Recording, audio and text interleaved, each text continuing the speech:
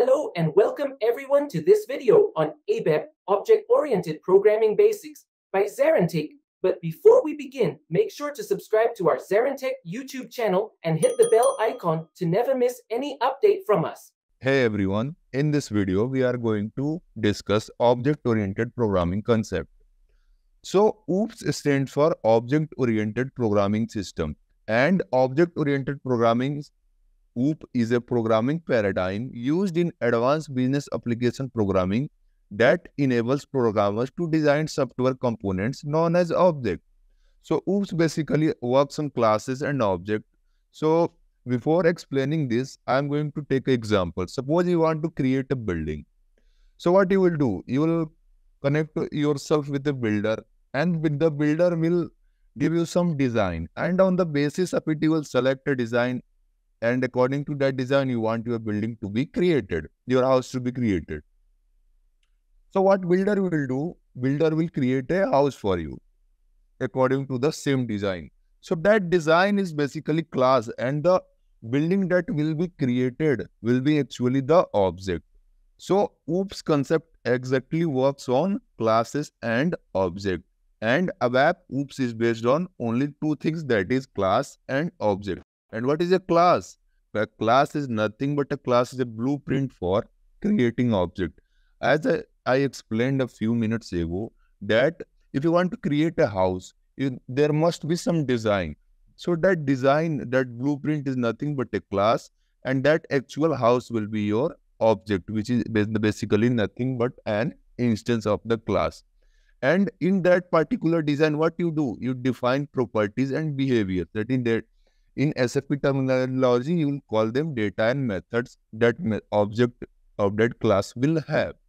And a class consists of various things, that is method, attributes, events, and interfaces. Let me show you. You will simply go to SE24 transaction code and open any standard class. Click on display button. You can see there are multiple tabs, properties. It actually contains the generic information of the class. Then we have interfaces, friends, attributes, methods, events, and types. These are basically properties of our class. Now, how many types of classes in ABAP? So basically we have the first one, which is global class. And a global class that can be accessed from any ABAP program within the SAP system. That is, you can access the global class in any report which you will create in SE38, that is ABAP editor transaction code. So you can access the global class in any program. And global classes are defined in global class pool and are available for use throughout the system. And where do we create these global classes? We basically create global class in SE24, that is class builder transaction code, which I showed you right now earlier. So this is a class builder initial screen. It is nothing but just SE24 transaction code. Press enter and you can see it. This is class builder initial screen. So you create your classes where you create your basically classes in SE24 transaction code. And how many types of global classes are there? We have basically 4 kinds of global classes, and I am going to explain one by one. So first one is usual ABAP class. And now a usual ABAP class is a fundamental programming construct in SAP system written in ABAP language. So a usual ABAP class is a class which will create through SE24 transaction code. Just give any name here so that we can. So click on create button. You will see a pop-up screen which is asking for class and interface. Since I am discussing about class, I will select class and press on OK button. Then you can see we have the class type as usual ABAP, exception, persistent, and test class. So usual ABAP class are like global classes which we create in SE24 transaction code, and you can create object for these classes in any program that is in SE38 transaction code. Then we have exception class, and exception class is a special type of class which is basically defined for used for defining custom exceptions, and these exceptions represent a specific error condition or situation that can occur during programming execution.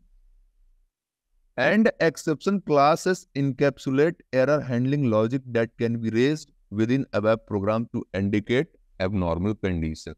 So these exception classes actually contains the logic that can be raised within ABAP program to indicate abnormal condition.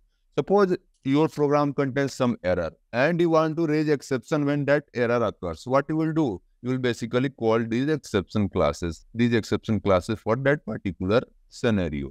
And how we will create this exception class? We will simply go to SE24, give the name of the class and select the exception class radio button. Then we have the persistent class, and the persistent class is nothing but a class which refers to a class that facilitates the interaction within persistent storage such as database. So mainly for performing database operations, we use the persistent classes. These classes are responsible for handling data retrieval, storage, and manipulation operation, ensuring that data is effectively managed and maintained within the SAP system. So these classes are responsible for handling data. Mainly, it is responsible for performing CRUD operations. And in generally, in any site, what you do, you will mainly perform CRUD operations only. So persistent classes are responsible for performing the database operations. And for creating persistent classes, what you will do is simply go to SE24, you will give the name and please select the class and click on create button. Then you will select the persistent class radio button. And then at last you have unit test class. And the term itself is suggesting that a unit test class in ABAP is used for testing the functionality of individual units of code. That means it is simply used for testing purpose, typically methods or function in isolation. So a unit test class in ABAP is simply used for testing the functionality of individual units of code, typically methods or function in isolation. These tests verify that each unit of code behaves as expected under various conditions and inputs. And how I will create the unit test classes? You will simply go to SE24, select, give a name, and then click on OK button. Then a pop-up screen will come. There you will select the class radio button and click on OK button. Then at last you will select the unit test radio button and click on Save button. Then we have second type classes, which are local classes. First type of class was global, and the second type of class is local class. And the local class where you will create through ABAP editor, that is from SE38 transaction code. And a local class is a class that is defined within the scope of another ABAP program or function module. That is, you cannot call any local program from another program. You cannot call a local class from another class which have been created in another program. Unlike global classes which are defined independently and can be accessed from any part of the system, local classes are confined to the program or function module in which they are declared. So basically these classes are confined within the program that they are declared, and you cannot call them from another programs since they are just local classes. And they are dedicated to one program only. We can create local classes with the help of SE38 transaction code. Now I want to show you some syntaxes which are responsible for creating local classes. And the syntax is simply use class definition for our local class. Then you write class implementation for writing the local class logic. And then you will have to create the object to call all of its methods. So this is all about our ABAP object-oriented basics which I discussed with you. And I showed you a global class of CLGUI LV grid. Also, I show you how we can create any class through SE24 transaction code. So basically, object-oriented programming concept is typically based on two things, that is class and object. Class is nothing but a blueprint, and which is mainly used for creating similar kind of objects, and objects are nothing but just for an instances of a class. So this is all about our object-oriented basics. Thank you very much.